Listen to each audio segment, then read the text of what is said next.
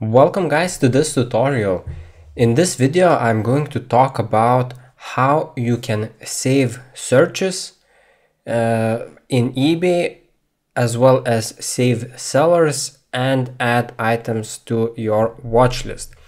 So I think that this tutorial is very useful both for resellers as well as for buyers. So there can be situations where you as a buyer are seeking a specific item, but it's rare, and then you want to keep track of all the new listings that will be available.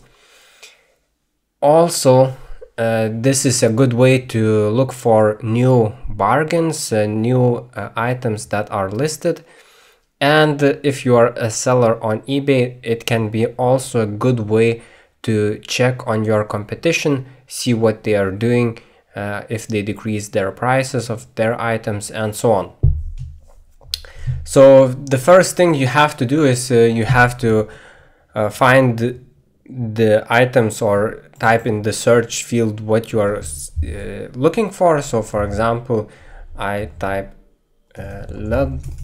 leather shoes. And in order to narrow down the search, if you save the search, you can narrow it down, and then the narrower the search, the fewer items you will keep track of. So for example, you can choose the size, you can select what type of listings should be at the top. For example, I can choose price highest first, and so on. You can select the material and all of these different categories.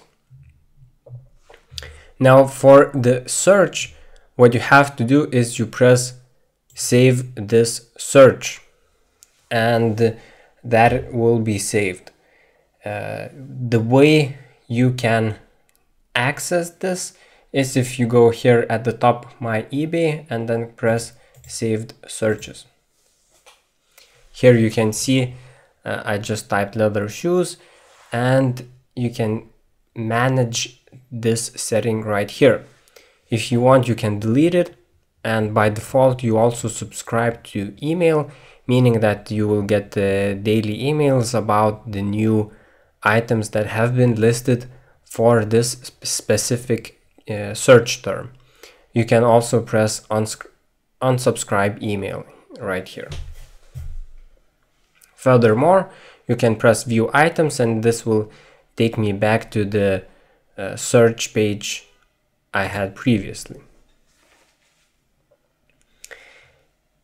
And you can see that all the filters are here. So for example, I had chosen price highest first, and that is selected.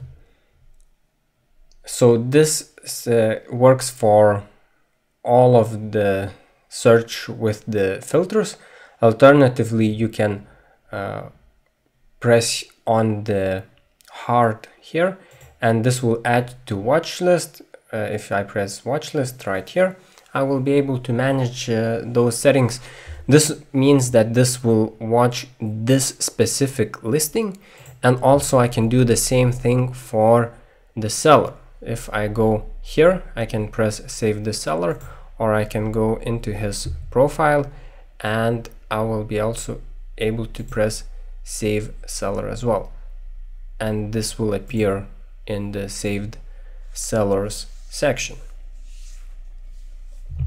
So this way, as I said, you can both manage the saved searches, individual items, or specific sellers you want to look at.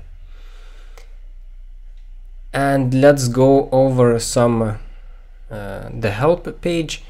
I think that it's quite useful.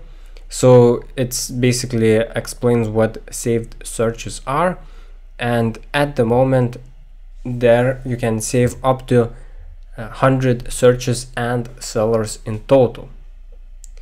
However, this might change in the future, but these are the limitations at the moment. and then it explains how you can save, search, or seller. You can view the interest you have, the email notifications, and you can delete the saved searches or edit them. So I will put a link into this help page because I think it's useful, and in case something will change in the future, you will be able to see that as well. But I think that saving search is a very useful tool for cracking down a specific niche that you are interested in, and seeing what new listings there are, what changes happens, and that way you will be able to keep track of the niche and get daily emails, reminders, and so on. So for example, if within a day you have a very broad niche, let's say I had saved within my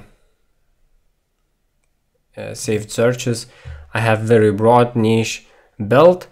There are thousands of items within this category every day, so I'll just be able to see a few of them within the email, but there will be a link where I will be able to see all of the items, similar to here.